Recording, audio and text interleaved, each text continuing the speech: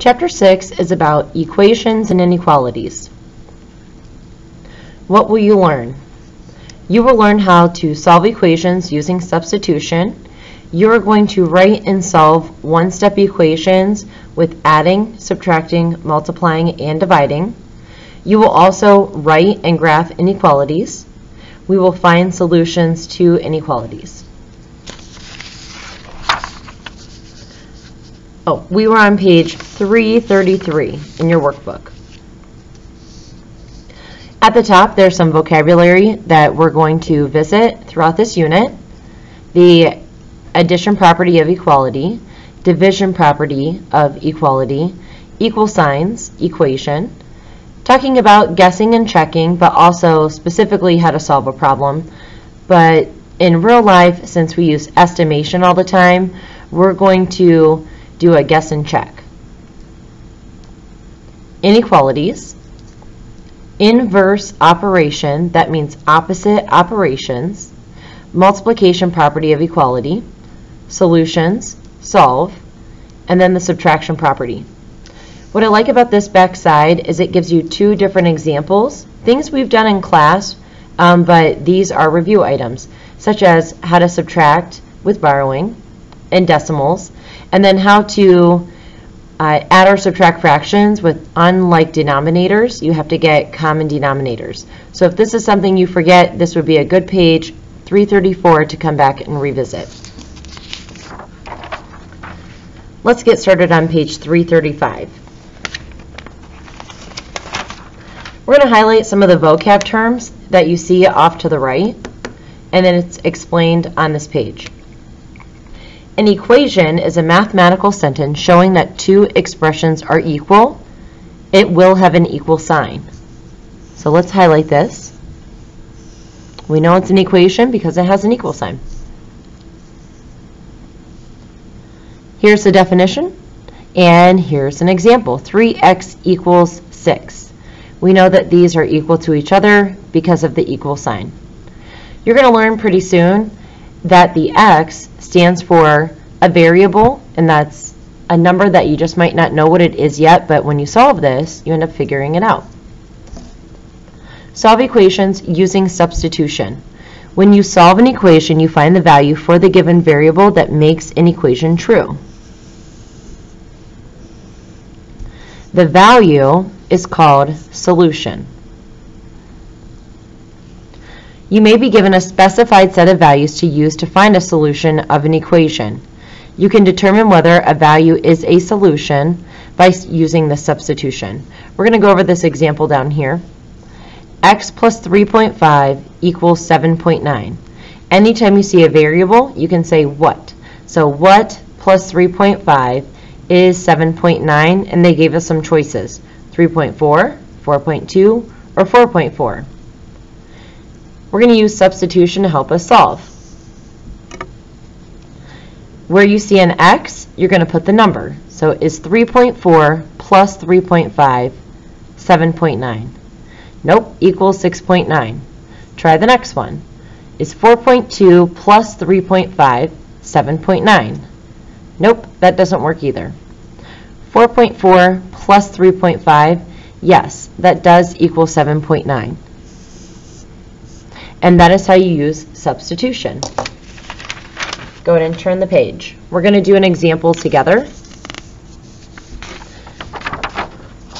We are on page 336, and this table right here in the middle. Example 1.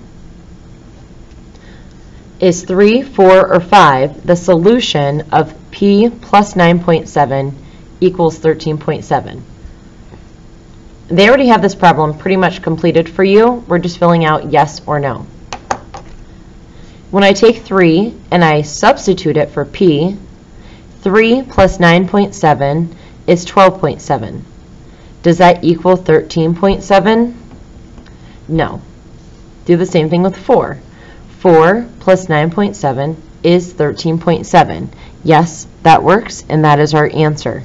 I don't have to move on to the next number, but we're going to show that it's not equal anyways because it's already done for you. 5 plus 9.7 is 14.7.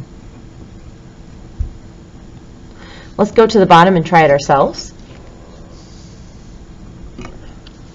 Is 1, 2, or 3 the solution to this equation? It means when I take these numbers and I plug them in for m, it will equal 2 4/5. Let's use rewriting. Instead of m, we're going to put a 1. 1 plus 4/5 equals 2 4/5. If I combine these together, I get 1 4/5, so no, this does not work. What if I do the 2? 2 plus 4/5, is that 2 4/5? Yes.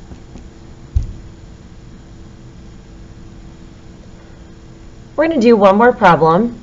Try to use some estimation. It's actually at the top of this page on the talk about it. Is there another value that is a solution of 4.5x equals 135? Explain. Well, the first thing that we have to explain is that when a number and a letter are side by side, you multiply. So let's write that out. 4.5 times x equals 135. The proper way to solve this problem is by using an opposite to solve. Let's first maybe come up with a number that we want to multiply to see if we can get 135. Pick any number you want. We're going to use something really low, like 10.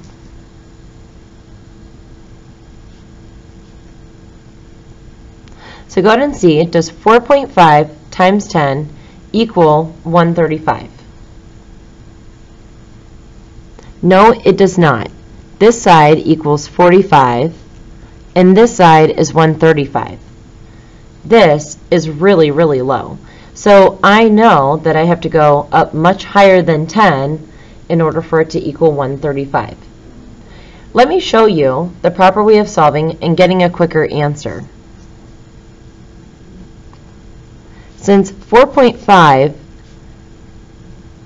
is times x, if we do the opposite, which is divide, we're going to use a fraction bar to help us. A fraction bar means divide. On the left side, I get 4.5 divided by 4.5. Anything divided by itself is 1. So we get 1x equals, now we have to do 135 divided by 4.5. If you have a calculator, go ahead and use that. Or we could set up our long division. When you divide these, you end up getting 30.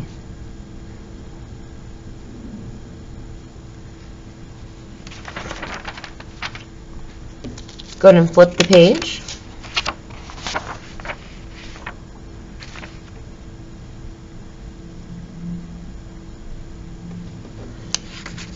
We're going to skip that example. We're going to go right to page 338 and do the check for understanding. This year, students ate 100 pounds of broccoli in the Walnut Springs Middle School cafeteria. This is 6 1/4 times as much as they ate in the previous year. Let's highlight important information.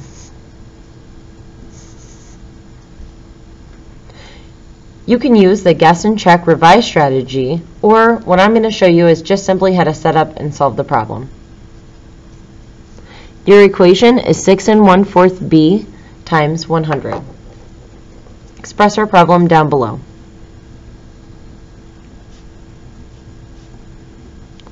When they're side by side, you multiply. We're going to spell that out here in just a second once we rewrite this as an improper fraction.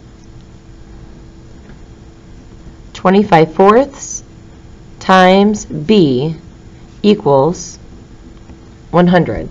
So we want to figure out what times 25/4 is going to get us 100. Instead of multiplying by 25/4, we can get rid of it by using the reciprocal. 4 25ths. Put this over 1 and times it by 4 25ths. By doing this, on this left-hand side, we get 1 4 and 4 cancel out, and 25 and 25 cancel out. Oops. I'm only left with 1 times b. So b equals, on this side I have 100 times 4 and 1 times 25. When we do 400 divided by 25, we get